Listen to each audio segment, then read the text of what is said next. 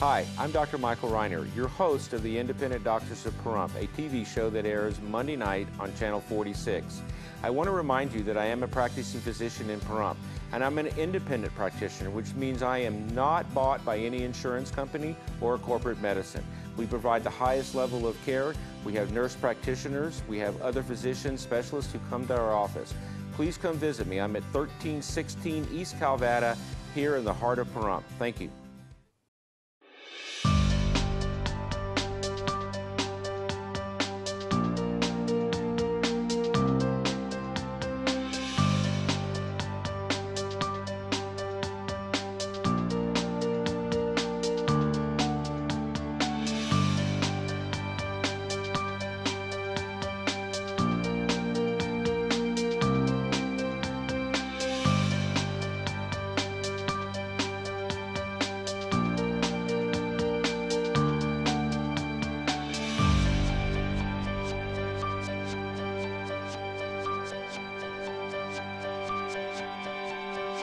Okay, we're back from the break, and thanks, Louis, for that call. And I guess I missed Ray's call at the beginning. You were telling me about he was ranting and raving about the jail again. Yeah. So well, you know, he's a crusader. Ray is a crusader. Yeah. Nothing wrong with that. And no. We tried to stay apolitical. I was just saying that, you know, being down there at the jail taking care of the inmates. I mean, the big issue is that tug of war between, you know, what's real and not real, and what they do and not do. And so the dietary, you know, you brought up the weight and the weight gain and the weight loss.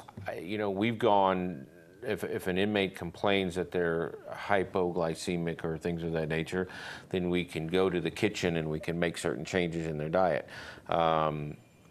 But I mean, they're on a fixed budget. I mean, this isn't hotel, you know, the Ritz-Carlton. I mean, these guys have you know, and when we see a disease process, we make a change in what's going on. But we have to work within the things. I mean, if we give somebody a knee brace, as they tell us, I mean, there's a place for concealment of contraband and stuff of that nature. Right. So we have to be very, very careful with what we're doing. Hey, Chuck, how you doing tonight? Hey, Doc, great. I got to tell you a story. A couple months ago, I was at a meeting with the DA and some commissioners, and Louis was there. Well, Louis gets in this pissing contest with a commissioner. I start getting stressed out, get angina, and I got to leave. So Louis not going to die. I'm going to die because of it. So let me see if I understood that. So Louis' anger problem gave you a heart attack? Exactly. I got secondary stress heart attack from Louis. Yeah. He may be a public menace there, Chuck. Absolutely. Yeah. Hey, I ran across an interesting thing on prostate cancer. They did a study, John Hopkins, and they did something different. Usually they try to lower testosterone in the blood, and they did that, and then they gave high amounts of testosterone, and they found remarkable success. And it's in the early stages, and they haven't figured out how it works or how to incorporate it into a treatment thing. But some of them were terminal patients, so there's a bit of hope for us prostate cancer kind of guys. Did they mention estrogen levels?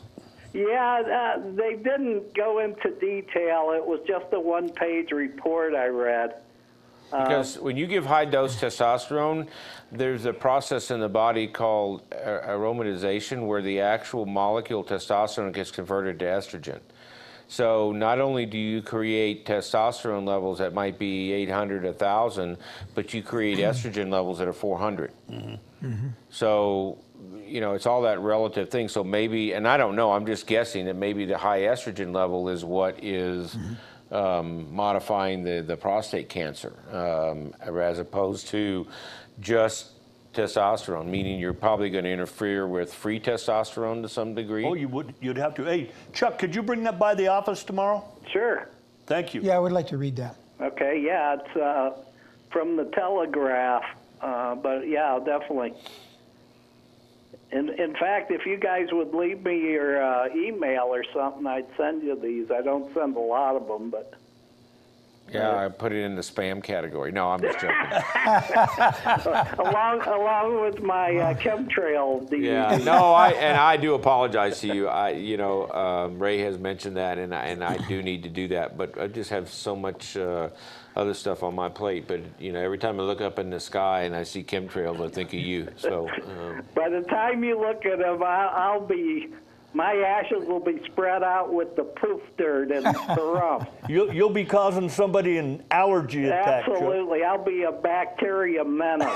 There you go. So how much arsenic do you think is in the ground because we were farming all that cotton for Yeah, a long period of But time? there's a I lot. bet there's a lot. Yeah. That absolutely is right. There's a lot of stuff.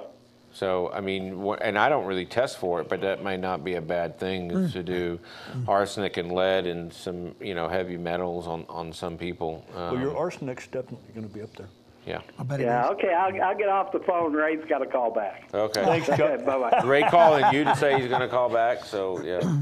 Yeah, I think arsenic, I didn't mention it, but there used to be a ton of cotton farming here. Yeah. And how much, in those days, nobody really checked those levels. Has the soil been tested? It's an interesting thing for me to know. Coming from New York, totally different crops, it wouldn't have come up.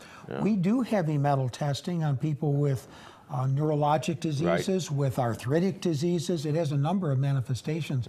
And some famous people have died from heavy metal poisoning. So Right. how big a deal is it? Well, like I said, I think you're right. It depends on the patient complaints, right? I mean, right. If you're running up into end zones and you can't get nothing comes up here, heavy metal testing is one of those things that is not a bad thing to do. Chromium, lead, and arsenic, and a few other things. I think you ordered it as a panel. Yes, you do. And Strontium is in that group, and Yeah. there's several of them. And the radiation out here is not as bad. I have a couple of Geiger counters that I've driven around, and there's two types of radiation. There's rads and there's sieverts, and rads are basically a accumulated dose, and sieverts is a health risk. Right. So, and the normal background radiation is less than 2.5 microsieverts per hour. We can talk about this another time. Ray's on the phone. Ray. Hey, Doc, welcome back. It's nice to see you, all three of you guys, man. Yeah. Wonderful. What's with the arsenic? I don't understand. Arsenic, I think, was used in some fertilizers and some of the other pesticides that were around. It was a stabilizer. In the pesticides. It's a stabilizer. So, had been a lot of cotton farming going on here, out in Late Mount- 50s and 60s. Right. Yes. So, when the poof dirt gets stirred up and people doing that, how much of that is in the air that affects people and things of that nature, and the water supply, things of that nature, even though they test for radon and other stuff. But the last water report I saw that they sent me was from years ago, and everything was right up at the limit, and it was years ago. So I don't know where it is currently. As I was reading that last water report, I wasn't impressed. So what are you saying? In order to grow cotton, they were using arsenic in order to promote the growth of cotton? I wasn't aware of that. It is not used to promote the growth, but as Dr. Creig said, it's a stabilizer, so it's used in certain products. And back in the 50s and 60s, like asbestos and a lot of these products, they knew about arsenic poisoning. Well, you had DDT that used freely back then, too. So how much of that's in the soil, I don't know, but but I would imagine because of associated with farming and cotton, it has been associated. There's something that's going off in my head that tells me that it's been associated with cotton farming, and it could very well be in the soil. Do you know where the last cotton gin was out here? Dad, I thought it was out in Hafen's place, right? No, Pahrump Nugget. That's where the cotton gin was. I'll be go ahead. 1980, I think, is the last time they had a full cotton crop, and that's where the cotton gin was. Yeah. And then Binion wound up buying the property, and the rest is history. Yeah, the rest is silver, right? Hey, I mentioned earlier about the problems in the jail, Doc. You're the doctor for the jail. You got to look into some of this stuff. The fellow that got released, he said he was so cold. He's diabetic. He was so cold, he got home and his toes are blue. And it's a serious matter. And they've got to take care of these people. You've got to, when you're in there, tell these guards, these people, they're human beings in here. Right. If they complain about something, I've got diabetes and I need something warm for my feet, the guards have to act on it. And also, as far as the food, I heard from people getting released that there's food fights in there because they're not getting enough food. And you're in a position when you go in there to find out what's going on and tell these guards, look, we got to treat these people like human beings. Well, yeah, and we do work with the kitchen on that issue, but at the same time, they make a lot of their own food there. They make a lot of their own breads. They do a lot of their own cooking in there. But a lot of these people have very extensive diets on the outside. Okay, they eat a lot of fast food. They may be binging. There may be a lot of factors. A lot of sugar. Yeah, a lot of things that go into why they're gaining weight on the outside. But when they come in there, they don't get quite the fat content. They don't get quite the other stuff that they're getting on the outside. I've seen some of the meals that they have, and it's pizza, it's cookies, it's peanut butter, it's something along that line. But when someone comes in and says they have diabetes, we go to the kitchen and we do the testing to confirm it, and we alter their diet. If they come in and they say they're being underfed, we've had some Ensure that's come to the office, and we've given it to some of those people that may need a little more nutrition based on what they're doing. So they're encouraged to go to the kiosk and put their complaints in. It goes right to the Department of Health and Human Services, who issues us a letter to see that patient. I mean, we're there seeing 25 to 30 people on a day handling their complaints. If we can't handle them, we send them out to the appropriate specialist. So it's all a process, Ray. We've only been there really about a month, and it continues to unfold. One of the things that we're doing now that's better than they've done in the past, we're actually doing intake on the prisoners as they come in. So we're idea of what we're up against, and then telling them to put in for their visits. And we're doing better medical histories, and we're drawing blood there. I mean, we're doing a lot more than what was being done 3 months ago. I promise you that. I'm glad that you're pursuing the problems, because I hear this on a daily basis. I'm in court every day. When they get released, they come and talk to me. They tell me about their problems, and I'm happy that you're in there looking after some of these people, because they're not all bad people. A lot of these people are locked up on frivolous charges. I can attest to that. So thank you for helping out in the jail. And I had mentioned the blue toes. Maybe the doctors will tell you about my earlier call, because it's important. I want to tell this fella that he's got to see a doctor. He's diabetic, and he was in there a couple, 3 days, and he wound up with blue toes. So there you go. I'd open up the line. Thank you very much. Have a good night. Yeah. No, and we are taking care of it. Thanks, Rick. It's a work in progress, but it's so much better than what it was. And the county had a lot of liability with deputies passing out medications and things of that nature, and that's not happening anymore. So, Listen, in the last couple of minutes that we have, Pahrump, we want to remind you that this is the cold and flu season. So take your precautions.